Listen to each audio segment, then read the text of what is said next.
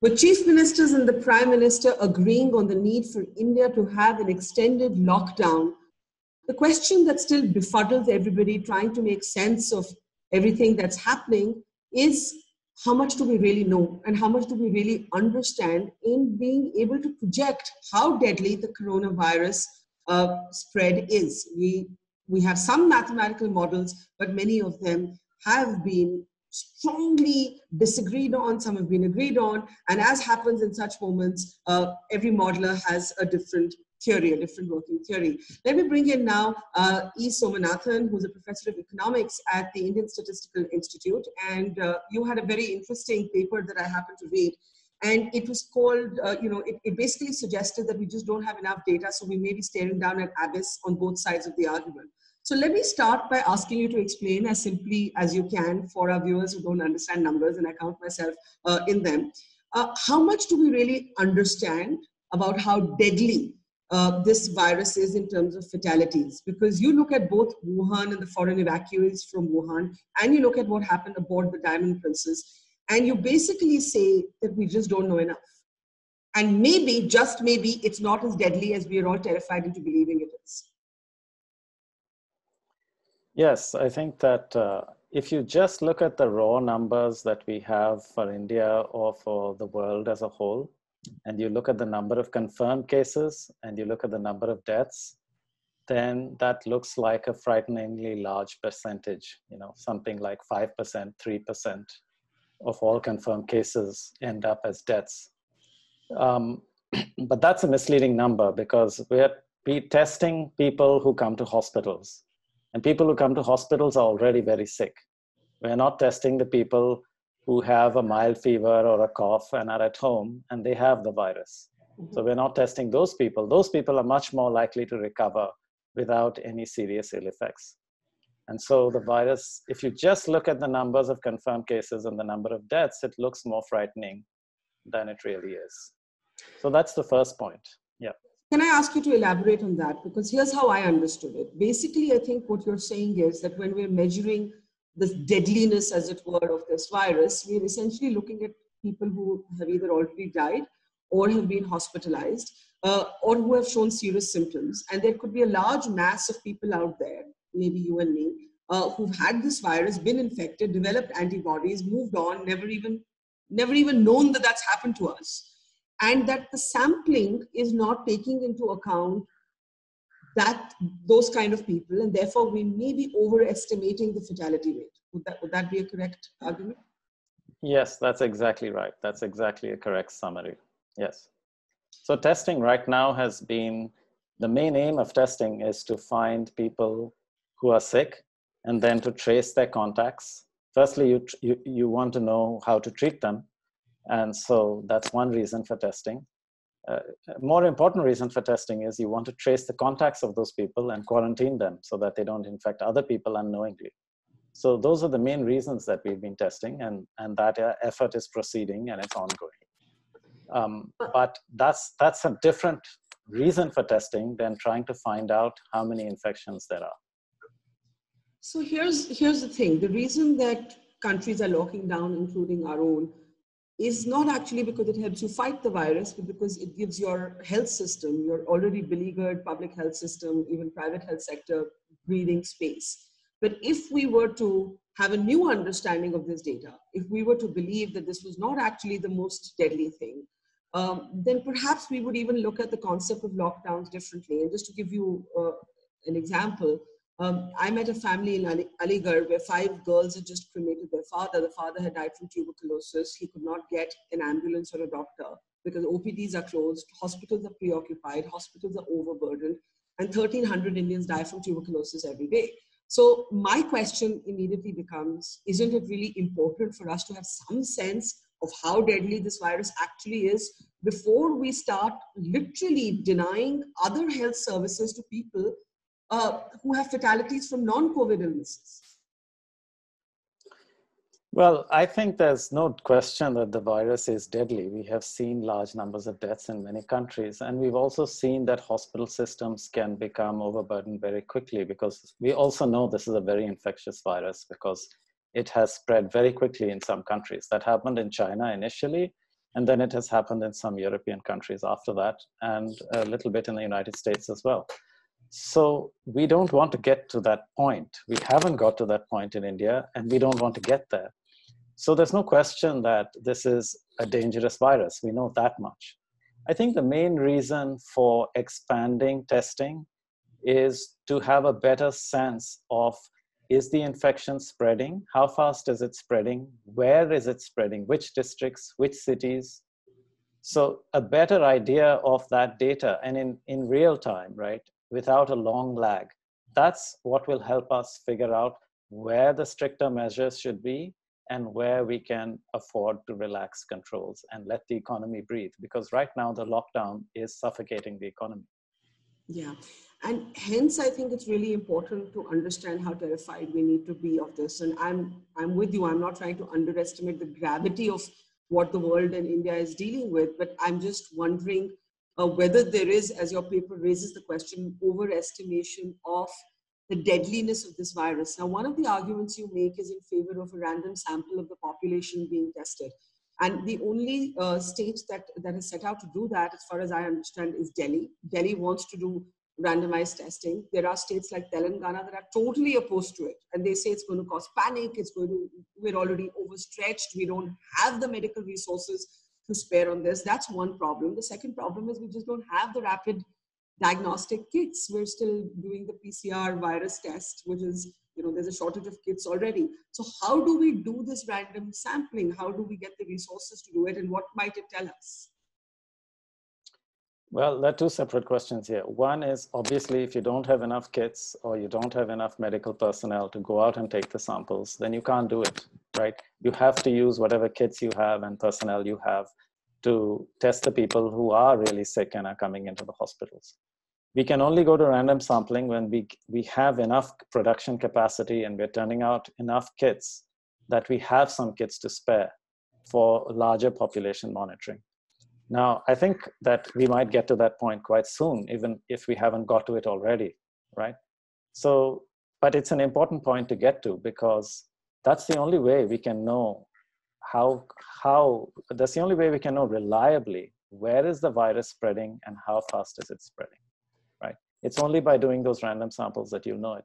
Because you can look at the deaths, you can look at the hospitalizations, but you have to understand that when somebody dies of COVID-19 in a hospital, they probably contracted that infection 2 or 3 weeks ago, right? And so what you're looking at when you're looking at deaths is the state of the infection 2 or 3 weeks ago. If you're looking at hospitalizations, you're looking at the state of the infection a week or more ago. And this is a situation that's changing very rapidly, right? So it's trying to adjust to something with a very long time lag, and that can lead for you to make mistaken decisions. So that's why random sampling, which will give you the state of the infection today or yesterday or day before yesterday with a much shorter lag, that's why it will be very useful. So let me ask you a layperson's question. You mentioned the lockdown, choking livelihoods, and I've been on the ground, and that's absolutely right. And there's a real fear that, so many people have said to me, the poverty is going to kill us before the virus. That may sound rhetorical, but in some cases, amongst upwards, that may actually be true. You also spoke about mistaken decisions. Now, these decisions are being taken on the basis of some understanding of data. Do you believe that the data is simply incomplete for countries to go into lockdown, or do you believe that there is enough basis to go into lockdown? Well, I really don't know. You see, I don't have all the information available, so I can't say whether whether a lockdown or an extension of the lockdown at this point of time is the best possible decision given the information we have, right? I don't know that because obviously the government is monitoring the situation. They have a lot of information. They have many qualified people, and they're taking these decisions. And everybody knows that we are walking a tightrope here, right? The whole country is walking a tightrope. If you fall off on one side, you get hammered by the virus, which will spread very rapidly and you get overwhelmed. You fall off on the other side, you get hammered by the fact that the economy is choked, right? So we are all walking a tightrope. There is no easy way out here. So all I'm suggesting is that if it is possible, if it's feasible, if we can ramp up the production of kits fast enough, then we should do random sampling so that we can take these very big decisions on the basis of better information, and we're more likely to be correct about them. So just explain to people watching this why you started exploring whether our numerical understanding of how deadly the virus is actually accurate. You looked at, you looked at the cruise ship, the Diamond Princess, and you looked at Wuhan, the province in China where this virus actually originated first. And you looked at the foreigners who were evacuated from Wuhan, and you looked at the sort of fatality rate on board the cruise ship. But on board the cruise ship, there's an argument that many of them may have been old or elderly and therefore more susceptible to the fatality. What got you thinking that maybe there's a danger of overestimating the fatality rate, rather? Well, the main thing, you see, I think experts understand this very well. So I think people in the government who are actually taking these decisions, they understand this very well, right? But the lay public doesn't understand this because after all, that's not what people are trained to do. So it just looks like it's very, very deadly if you just look at cases and you look at deaths. Then it looks like there's a large number of deaths compared to cases. Globally, it's more than 5%. In India, it's a little lower. It's around 3% right now, right? So we don't really know, right? But what we do know is that that death rate is overstated. And using the Wuhan evacuee data and the Diamond Princess data, there was a paper in Lancet Infectious Diseases, and the authors of that paper basically estimated that the death rate is less than 1%, right? Maybe it's about 0.5%, maybe it's even less than that, right? But I think that that's one thing, right? Firstly, the disease is not as deadly as it appears on the surface. However, if you compare it with something like the flu, influenza, which kills a lot of people every year, it is more deadly than influenza. I think that we can be fairly sure of, okay? Based on what we know so far. Also, now, recently, just in the last few days, there have been results released from random samplings in 2 countries. One is in Sweden, in the area around the capital, Stockholm. And there they found a prevalence of about 2.4%. That is, about 2.4% of people in the Stockholm metropolitan area were infected, right? That adds up to 55,000 people in that region, if you blow it up by the population. And you can compare that to how many officially recorded cases the whole country of Sweden had. It was about 9,000, right? So you're looking at people, the number of people infected being maybe 20 times the number of people recorded in the hospitals as infected, right? That's true in Sweden. In Austria, that was the other place, the numbers are somewhat less. The estimated infection rate was less than 1%. It's about 1/3%. And if you blow that up by the population, it's going to be maybe 5 or 10 times the number of recorded cases. Okay. So what we do know is that the true infection rate in any country is going to be higher than the number of recorded cases. We don't know how much higher, and we won't know until we do the random sampling. But the main advantage of doing the random sampling is you get up-to-date data on where the infection is and where it's growing. If you do that, then you can take much better decisions based on much better information. But I think what scares me in this is that obviously we kind of know enough to know that it's more deadly than the regular flu, but we don't know that it's that deadly that people should be terrified and you should choke the economy. And you see America wrestling with this, hitting its peak this weekend, but you do already have a sense that the economy may have to be opened in May. In India, there's a sense that this is more centered in urban areas. It's harvesting season, let the rural economy breathe. I think what scares me is if we don't exactly know the fatality rate, or what I think you call the infection fatality rate, the IFR, then on what basis do we take the decisions that we're taking? Because we are really choking the economy. Yeah, we are taking decisions in a fog of uncertainty, right? We don't really know. We cannot see very well. We are taking these decisions in a fog of uncertainty. And these are very difficult decisions to take, right? It's a difficult decision because you do one thing and it's possible that the infections could explode. That, by the way, will also hurt the economy, right? Everybody will get terrified, right? And everything will shut down, lockdown or no lockdown, right? So that's also a problem. At the same time, there's no question that the lockdown is strangling the economy. And the sooner that we can let the patient breathe, the more likely the patient is to survive. And I'm talking about the economy here, right? So that's why we should just try to get the better information and then take graduated decisions.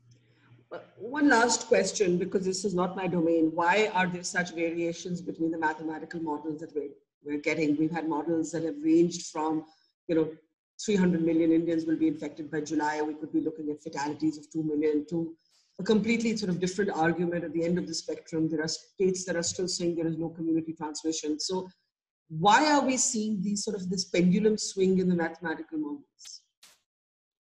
Well, you see, any mathematical model, it's going to give you a prediction based on the inputs you put into that model. So you have to give the model some basic numbers, then it'll churn through the mathematics and it'll give you some predictions.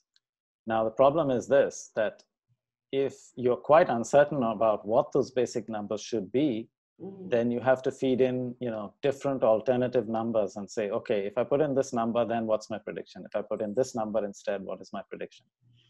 And the problem is, because we know so little about the basic numbers, right, so far, it is early in this epidemic, we know so little about the basic numbers that's why the predictions are varying a lot. So in the end, your prescription would be that we just don't know enough, and we won't know enough till we're actually sampling a random section of the population and then extrapolating from there. And that is why random sampling is so important. I was just saying that it's really helpful. Random sampling is really helpful to know what's going on in the wider population, because the data we have now tells us a lot about the hospitals, what's happening in the hospitals, but it doesn't tell us much about the wider population, right? Except for a very select few people. So that's why we need to know about the wider population, because these policy measures, should we open some shops? Should we, open some borders? How should we go about that? Which areas should remain locked down? Which areas can gradually be opened? Those kinds of decisions, you want to know what's happening in the larger population. And for that, I think random sampling is the best way to go. Thank you. I think, as you said, fog of uncertainty and just not knowing enough. And the only way to know more is to test more and to test randomly. Thank you very much for giving us food for thought. Thank you. Thank you.